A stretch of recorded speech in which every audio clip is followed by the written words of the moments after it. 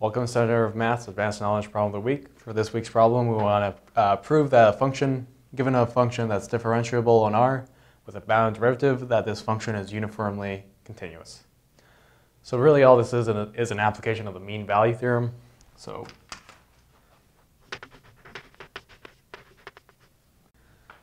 given that our function is differentiable on a open interval b(a), continuous on the closed interval b(a), we know that f of b minus f of a over b minus a equals a derivative of f at some point c between b and a. So that's mean value theorem. And so looking at f of b over b minus a for ba,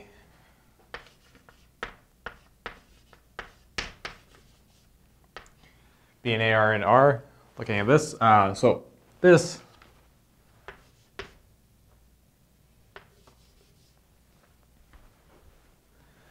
our derivative we're given is bounded, so it's less than or equal to some value m.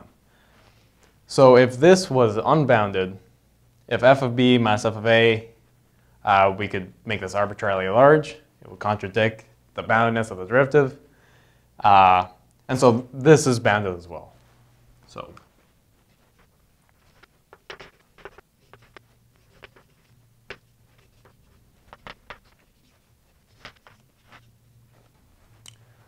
So because f of b minus f of a over b minus a is bounded by some number m, so the absolute value of this equals absolute value of some f of c is bounded. So using just the inequality involving this and m and multiplying by absolute value of b minus a, we get the absolute value of f of b minus f of a is less than or equal to m times the absolute value of b minus a.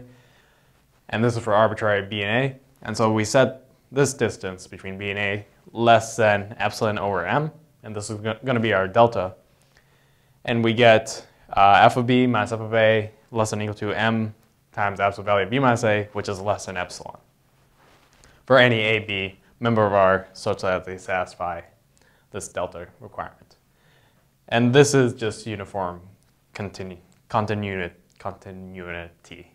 Yeah, so it's uniformly continuous now. And that solves our problem. Thanks for watching. Please check out centerofmath.org, check out our blog, and follow us on Facebook and Twitter. Thank you.